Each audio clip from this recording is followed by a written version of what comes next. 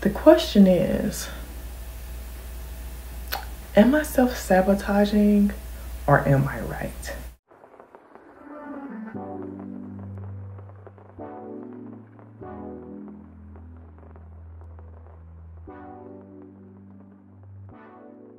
Hello everyone, it's Lovemore, and here on my channel I talk about wellness, growth, healing, beauty, and so much more. And today God put it on my spirit to talk about self-sabotaging. I see a lot of people doing this without realizing that they are just living in fear. Like, you cannot live in fear. A symptom of self-sabotaging is having low self-esteem, having traumatic events as a child or even as an adult. Sometimes, unfortunately, it can be an underlying mental illness that you have. And I am not coming for anyone's throat. I am just simply here to help you grow. That way you won't continue to feel stuck. If you feel yourself procrastinating because you just can't get things done, maybe you may lack the knowledge of how to do it. Start asking people questions. Start doing the necessary research. I don't know everything. And I just open my mouth up and boldly ask. Ask the people that you may think they don't know. But you will be surprised. You will be really surprised at the advice that they will give you. And 9 times out of 10, people won't openly just give you some advice because they may be afraid that you might clap back or get offended. Just take the advice and take it to God in prayer, because you never know. I have literally been experiencing so many transitions in my life. And I would say that these are really beautiful transitions. Even beautiful transitions can make you feel uncomfortable. It can make you want to pull back and stay in that same shell that you're used to staying in. I am encouraging you at this very moment, open your arms out to God and receive everything that the devil stole from you, everything that you deserve. It's not just for you to enjoy. It's for you to pour out into others. So when you get saved, we don't just get saved and say, hey, you know what? I'm saved because I just want to go to heaven. Like, no, you're not done yet. If that's the case, today my pastor said, if you get saved and want to just go to heaven, and that's all your purpose was on earth, like, you will be done. Just like that. Like, so thank God that you have another chance. Thank God that you have another day. Because God is not done with you yet, honey. So keep on going. Keep on going. And if you need to shut out the noise, shut out the noise. One of my good friends, he told me, sometimes you just have to shut everybody out. And you know, I used to feel so guilty doing that in the past because I felt like my people needed me to minister to minister to them, to give them the advice. But guess what? Oh my gosh, I love saying guess what. You guys convict me if I say guess what again. Like, write it in the comments below, because that's not cool. I can't just keep saying guess what. Guess what? Guess what? Like, this is not a game, okay? This is real life. But you have to do what you need to do, and most of the times you're going to have to take the sacrifices and shut everything out to do what you need to do in order to get to the next level in life. If you have a really hard project that's not fun, just know that those steps that you need to get to in order to enjoy the fruits are going to be the steps that you need to retain the fruits. That's a good one. Imagine you going to school and you're being trained how to be a performer, to be a performer in entertainment, right?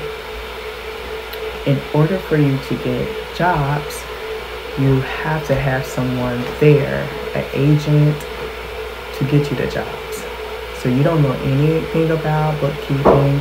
You don't know anything about negotiating a deal. You're climbing the ladder, right? You're reaching a certain momentum in life where you're like, oh my gosh, I gotta keep going. And then boom, something happens to your agent. You no longer have an agent. So now you're missing out on all these jobs because you don't know how to approach whoever is hiring and negotiate a deal. So it's really important to know your paperwork, to know what's going on.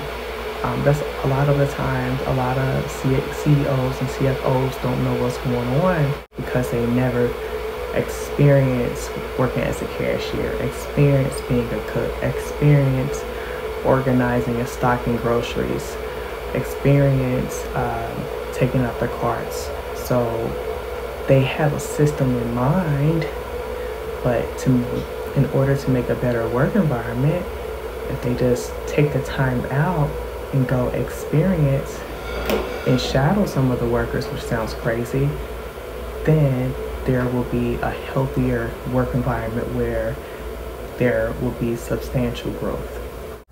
One thing that you can do today to stop self-sabotaging. Stop trying to make everyone happy. It's not going to work. They will never be happy or satisfied. The only satisfaction that I personally believe one can have is through God, which changes into, oh my gosh, God, I don't even deserve for you to treat me like this because I have so many flaws. I'm not perfect. I made so many mistakes. But when you try to please people, it's just not a good thing to do. You will end up feeling really unhappy, and that's a quick way to continue the cycle of self-sabotaging. Another way, maybe you are on the receiving end or you are projecting this onto someone. Fears and insecurity. Have you ever told someone that you were going on a trip or you was going to try something new, only to hear them say something negative about it? That's them projecting their fear onto you. And you're like, well, should I go or should I stay? Should I try this or should I just avoid it? Or should I just trust God? When someone is projecting their fears and insecurities on you, you have to let them know, like, hey, I don't have this fear.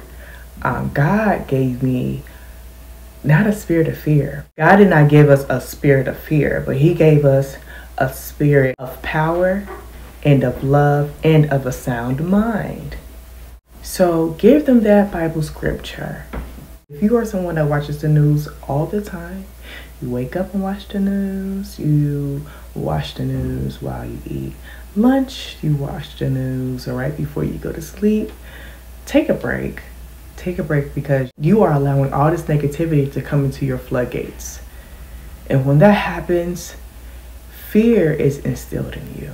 Now, if you're different, personally, when I was watching the news, when I hear about a bad story or something tragic happen, I would go in prayer. But after a while, you may sense that you feel angry and you're like, what is this world coming to? What are we going to do?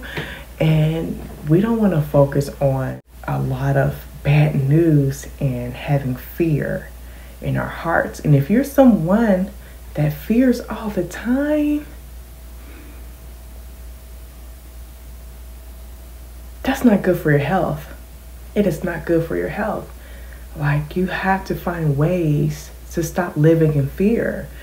Like, there's literally people out here that's being used and they're walking in their purpose to find solutions for the problems in situations that you fear.